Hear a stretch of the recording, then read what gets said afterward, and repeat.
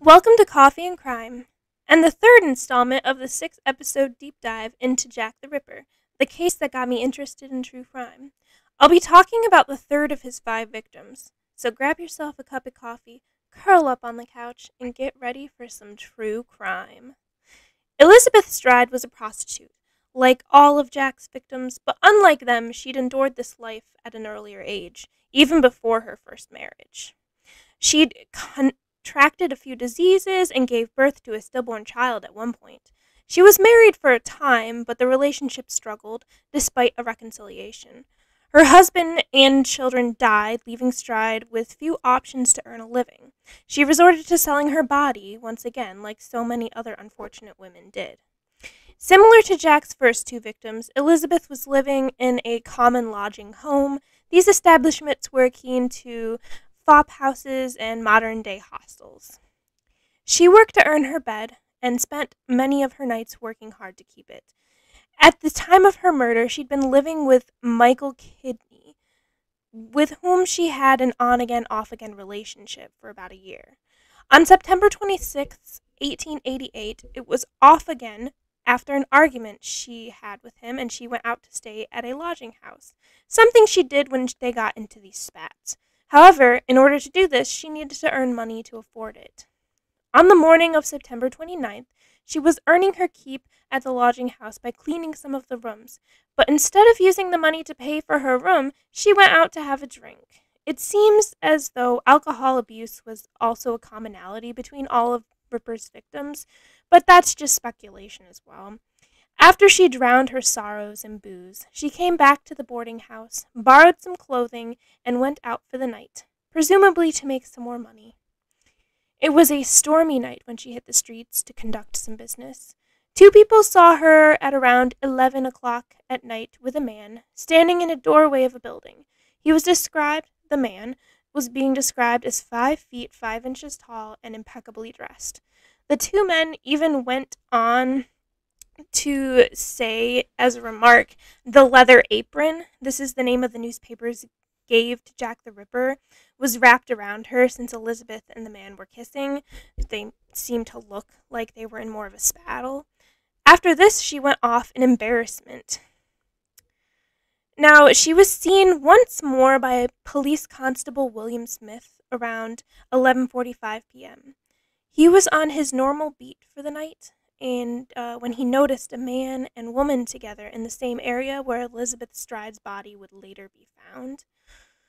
Smith described the man as being young, well-dressed, and around 5 feet 7 inches tall.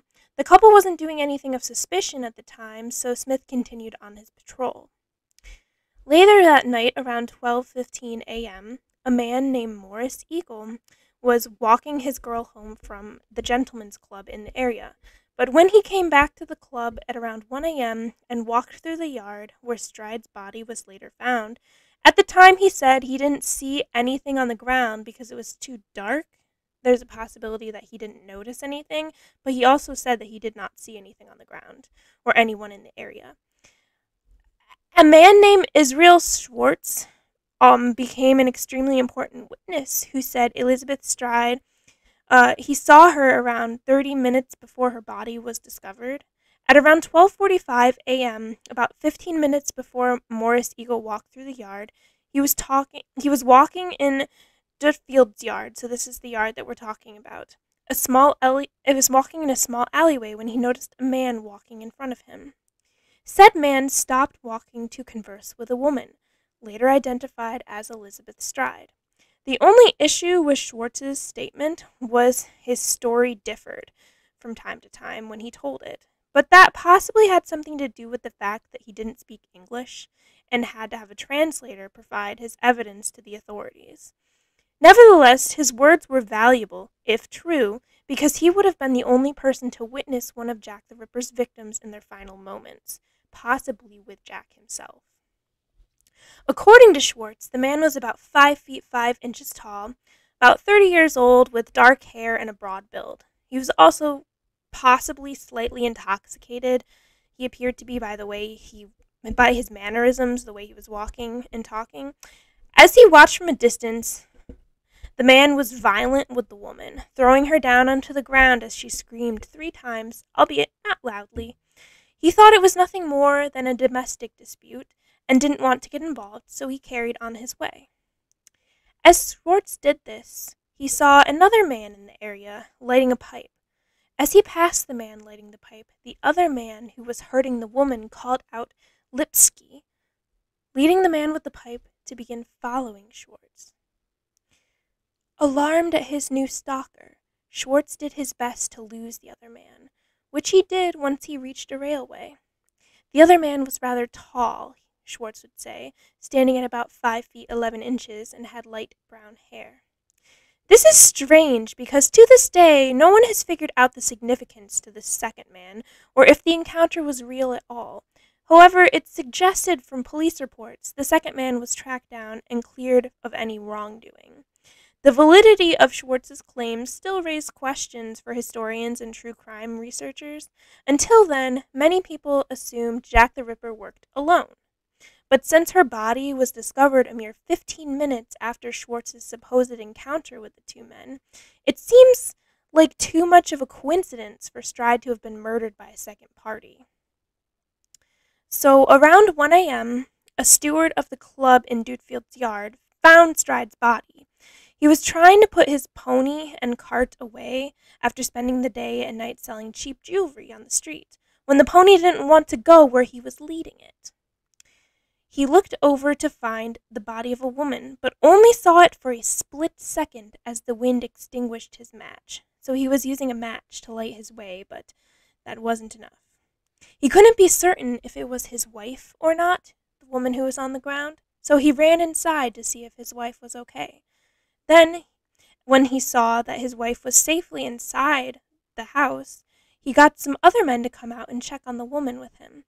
Once he got a better source of light, a nice big candle, the group huddled around and were shocked to see the woman's throat slashed.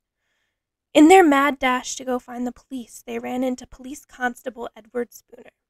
When Spooner got to the scene, he inspected the woman's body, lifting her chin to see if she was still alive. But then he saw the large gash in her throat. There was still blood leaking from the gash, leaving them to determine her wounds were still fresh. Spooner noted her body was still warm as well, which led to the realization her murder wasn't that long ago. As the crowd grew, it got the attention of the police, who then ordered everyone to move away from the body while they got a doctor. So there were 3 police constables on scene at this point, including Spooner as one of them, and they were trying to control the scene. So when Dr. Blackwell, the doctor who came, arrived on the scene, he pronounced the woman dead. Obviously, she has a gash to her throat, a rather large gash to her throat, saying she'd been that way for about 20 to 30 minutes. While the doctor worked, the police gated up the area and ordered everyone to stay where they were. They went around checking people's hands and clothing for bloodstains, as well as checking people's pockets and such. So they were trying to be a little more thorough this time around, which was smart on their part. At least the police were being more reasonable and reliable. You know, I've talked about this time and time before during this case, that they haven't really been the best at policing up until this point. Having found nothing suspicious on the members of the crowd, the policemen also went around to residents in the area, so the little houses and cottages in the area, and woke up the inhabitants of the homes. However, they realized all of them were asleep at the time of the murder and did not want to worry them too much.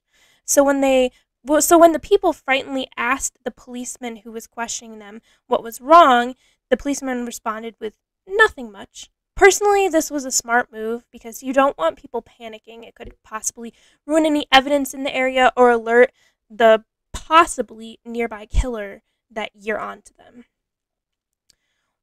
Once an inspector was called to the scene, a more thorough examination was done as he collected the names and addresses of all the people present in the yard.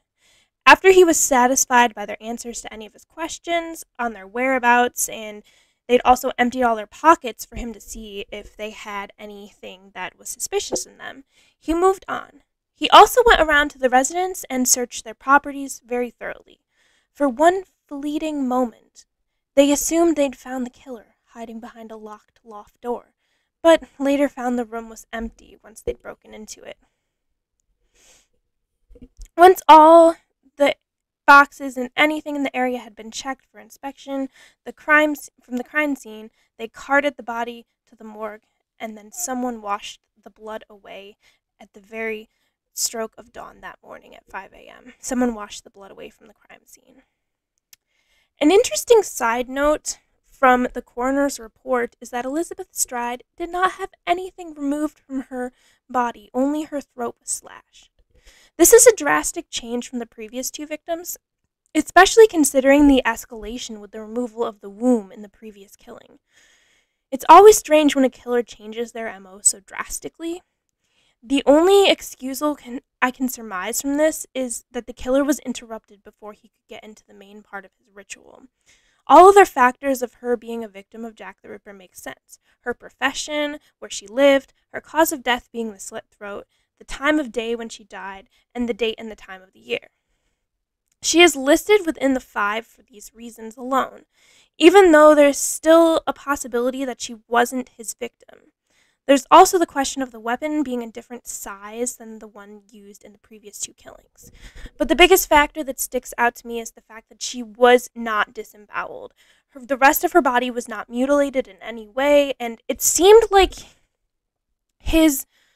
Jack the Ripper's MO was growing as he went on from our first kill to our second. Because when he moved on to Annie Chapman, he was doing more.